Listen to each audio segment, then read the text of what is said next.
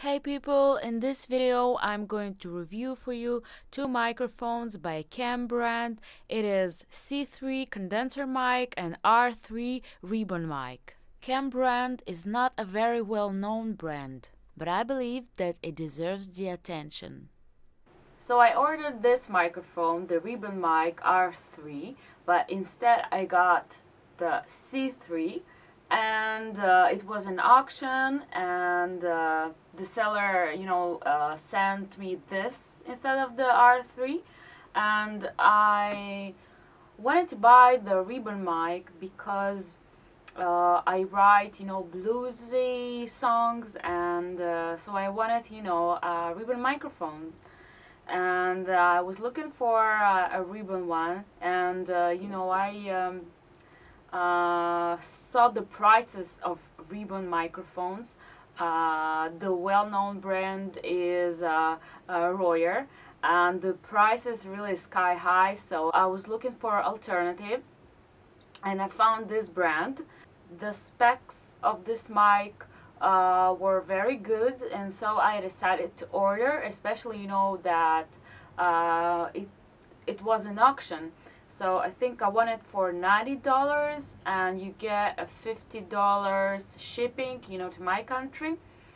And eventually, as I said, I got this microphone. So I told the seller that I'll keep it, but I still want the R3 ribbon mic, and so I paid another $90 plus shipping. And so I got these two microphones. So ribbon mics are also used to record amplifiers, which means when you play your guitar and you are connected to the amplifier, this is the best way to record with ribbon mic, because it has a warm sound, and so usually when you record with condenser, it sounds more like noise than music. So it's best to record your amplifier with ribbon mics. So this is also good to basically record some harsh sounds like distortion. So if you want to get a more rounded musical sound, it's best to use ribbon mics. So here's the box of the R3, the ribbon mic, and what caught my attention, to purchase this mic eventually, it was the 2.5 microns. Microns, I mean. Excuse me. Aluminum, pure aluminum material, which means the less microns, the more details you get while you record your vocals or your guitar. So and the price was amazing, so I said, why not? This is basically the main part that drew me to purchase this microphone, and almost the same specs have the Royer, but with the impedance of 300, and in this mic it's 600. Now it means that the less impedance, the better signal you get, and it's almost doubled. Yeah, almost doubled. My wishful thinking is definitely taking over. But you have to see, Royer prices for ribbon mics, which are, this is something that I cannot afford, but paying,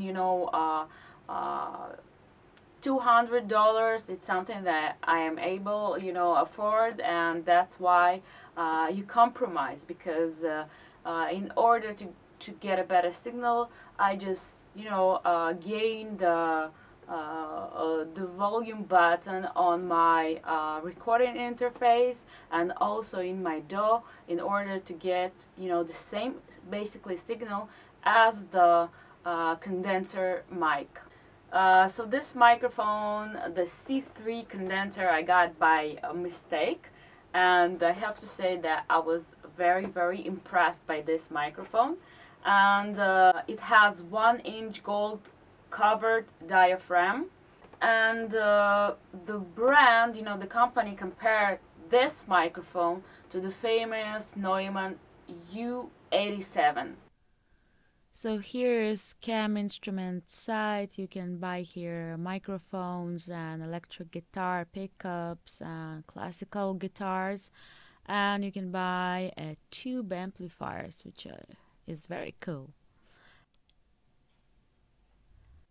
Here's the KAM C3 and the frequency response here. As you can see, it is really almost flat.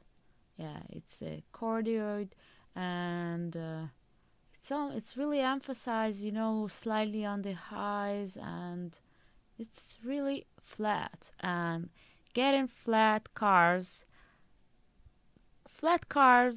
are very expensive. Yeah. A microphone that its frequency response is flat, it means that the mic does not colorate or emphasize any of the frequencies. It means that it basically delivers the vocals or your recording guitar just the way it is. So here's the curves, the frequency response of the Neumann U87,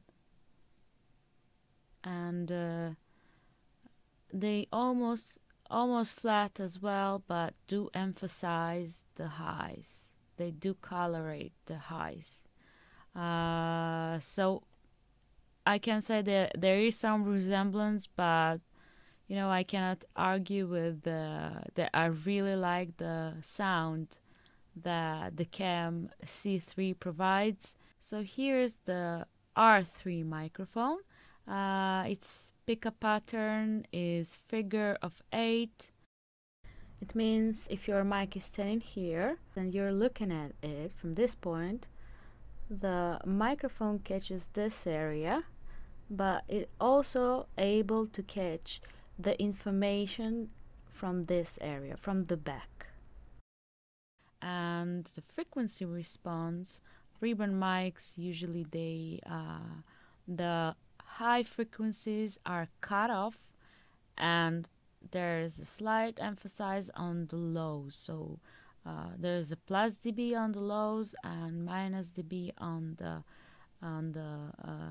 high level frequency. But here in the mids, it's flat. So here are all Royer ribbon mics, and as you can see, figure of 8 and 2.5 microns is they're mainly made microphones. There are some, of course, 1.8. This microphone here is a well-known one, and let's see his price. Yeah, amazing price, which I cannot afford. And the R101, it's very pricey. I think it's very expensive microphone, and though, as I said, all specs are the same, but the only difference is the impedance, and of course impedance is very important, but I can compromise just to gain more and eventually be able to hear the same level of the 300 impedance that they provide here. And since the difference in prices is so big, I think I can manage with the 600 ohms against 300 ohms, since the price is not even doubled, and that's why I think that KAM is a very great solution and compromise. Though I can't really compare between the two because I cannot afford to buy this microphone, but I think that in terms of specs it's good enough. to be compared to Royer. So as I said, that the only difference is basically the impedance that this issue can be solved. So you can find the KAM C3 studio condenser mic on eBay, and as well as the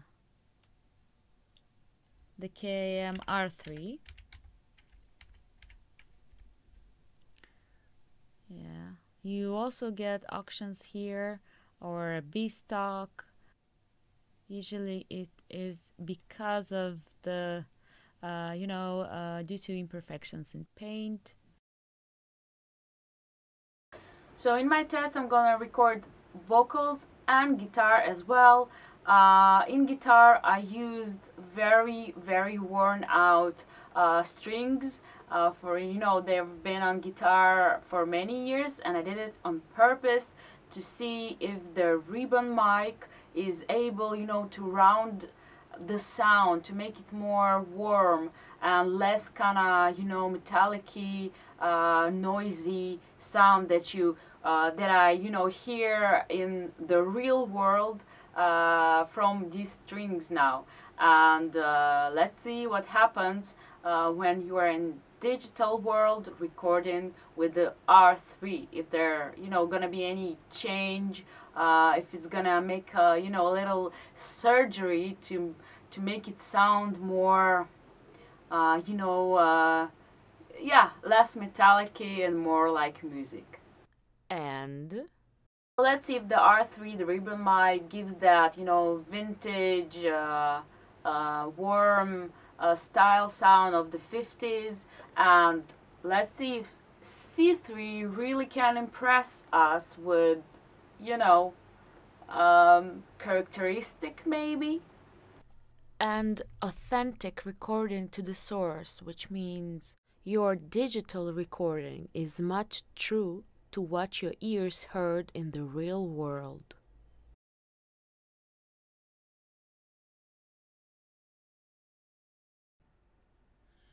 You are praying for the day to put your hands on the frame, looking good in tight black jeans. All you need is just one hit, and you move by the crowd. They are waiting for hours, a trend of a night. You're a fool for a scandal, can keep up the headlines. Am I the next thing or what? You are praying for the day to put your hands on the frame, looking good in tight black jeans. All you need is just one hit, and you move by the crowd. They are waiting for hours, a trend of a night. You're a fool for a scandal, can keep up the headlines. Am I the next thing or what?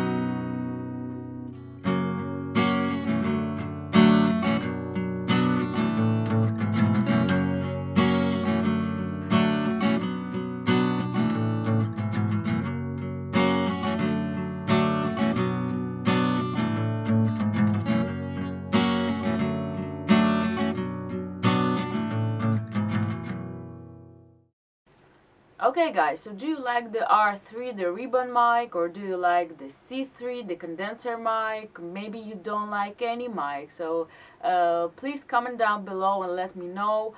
And I would really like to know your opinion. And I think now that I'm getting into my conclusion, I think that the C3, it's giving you a very detailed sound, because what I was recording in reality, I hear the same thing in my recording.